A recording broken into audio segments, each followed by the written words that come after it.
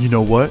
You're here, which means you're passionate about making beer, whether it's home brewing or for a commercial brewery. Well, look no further, because today we're going to talk about the similarities, the differences, some tips, some tricks, some ways to save money, some ways to save time, but more importantly, understanding the equipment that goes into both commercial and home brewing. If you're a home brewer, this will teach you about commercial brewing. If you're a commercial brewer, this will teach you about how us home brewers make delicious beer. Now, I can make this video go on forever, but I'm not going to. It's going to be a concise video that covers a lot. See, this is me, CH, the last person you would ever want to have at your wedding. And this is my heterosexual life partner, Maury. We've been friends for about 7 years, and we've brewed a ton of homebrew together. But he's also the head brewer at Southo Brewing Company in Oceanside, California. Now, I'm not a commercial brewer, nor will I ever be.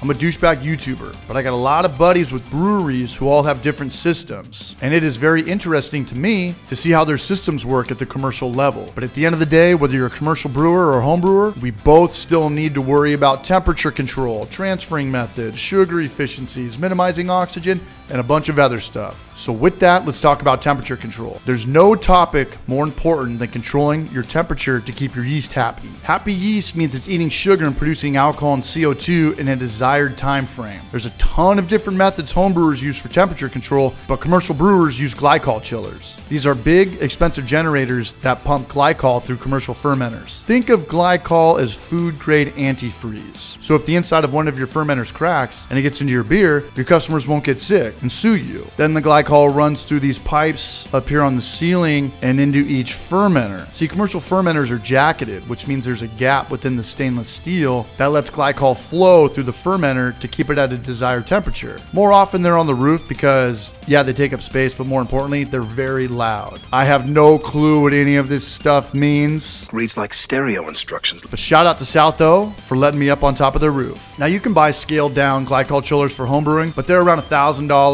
and it's just something I would never buy. Temp control is much too easy for homebrewers. For starters, just find an ambient place in your house, maybe a closet, basement, cellar. One step up from that is finding a cheap or free fridge on Craigslist and connecting it to an Inkbird. An Inkbird will regulate the temperature control. Both homebrewers and commercial brewers swear by Inkbird. I've said it before and I'll say it again. It's the best thing that I own. I've had the same one for 7 years. Never had a problem with it, and it's the most accurate thermometer out there for the price. A calibrated thermometer is your #1 tool in brewing. If it's off, everything is off. Strike water, hot liquor tanks, temp control, sparge, mash, etc. I used to use these recirculating systems with a water pump and a big chunk of ice with a cooler, but just using an old fridge is a lot more convenient. Or don't listen to any of that and just use Kveik yeast. Chill your wort to 115 degrees Fahrenheit, pitch your yeast. Kveik yeast produces delicious beer at a very high temperature. Yeast is an interesting one, since I think it's very important these do not cross paths. You got to keep homebrewing a lot different. When I first got into brewing, I was reusing yeast. I thought it was cool and important to save $5 by harvesting and reusing. I soon found out I wasn't using these yeasts and they were just sitting in my fridge forever. It wasn't because I wasn't brewing, it was because I wanted to brew with yeast I hadn't tried before. When I started homebrewing, White Labs had a ton of different liquid yeast and I wanted to try them all. And to me, that's kind of what homebrewing is all about, experimenting. I never made the same batch of beer maybe more than 3 or 4 times, so why am I saving yeast? Going through all these extra steps and storing something I may never use again just to save $5, $7 didn't make too much sense. All because you want to save a couple extra pennies. It doesn't. Get out. Especially when you have 3 homebrew stores in your city. I don't remember anything on Amazon at that time, back in 2014-15. I mean, I get it if you live in the cuts where it's difficult to get ingredients, then I'd have a different thought process. But commercial breweries have to reuse yeast. Yeast is way too expensive at that scale. A pitch of liquid yeast for a 10-barrel system can range anywhere from $250 to $500. Think of it kind of like clones for all those people who grow the devil's lettuce, the Mary J. Blige. And I've heard of commercial breweries who've used their initial yeast up to 15 times or generations. If yeast cost me hundreds of dollars, I probably never would have gotten into homebrewing to begin with. And keep in mind, reusing yeast, it's not so much of a quality thing. Reusing yeast is all about saving money. The first 3 generations are the best quality, but then again, who knows? Different strains can be repitched for a different amount of times. The golden rule is from 5 to 10, but who knows? I'm a homebrewer. I don't repitch. The racking game is also very different between homebrewers and commercial brewers. And racking is just a fancy word for transferring, moving your wort or beer from one vessel to another. Commercial breweries have to use pumps. Even one-barrel brew houses have pumps. A one-barrel brew house, that's 31 gallons, which is about 250 pounds. Nobody wants to pick up 250 pounds, let alone of hot liquid. Commercial pumps range by horsepower. The more horsepower, the stronger the pump is. The stronger the pump is, the faster you could rack into a fermenter, a keg, or to a bottling line.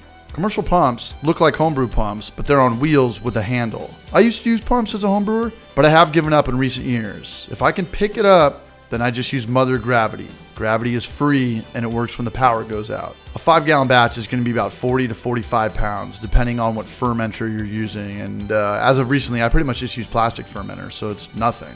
Pumps are great in theory, but I was always spilling wort, they were always breaking, and after the third time I got electrocuted, I just went to good old-fashioned manual circulation. One small pot, a little elbow grease, and a little bit more patient, and it's going to work every time. When it comes to minimizing oxygen, commercial breweries definitely win. Their systems are just built for it. But there's methods for homebrewers that can mimic what breweries do. The best way to minimize oxygen for homebrewers is just to ferment under pressure. That means your fermenter has both gas and beer posts. You're also going to need a spunning valve, which is a regulated pressure release valve. But if I'm making hazy IPA, I won't ferment under pressure because I know I'll drink the whole 5-gallon batch in 14 seconds. But if I'm brewing something that's really high in alcohol, or it's a serious experimental batch and I'm worried it might sit in my kegerator for a while, I'll ferment in a corny keg under pressure. To do this, you need a jumper cable, which is a hose connected to 2 beer lines. I'll ferment in a corny keg, and then I'll rack it into another corny keg that's going to be my serving tank. See here, the CO2 tank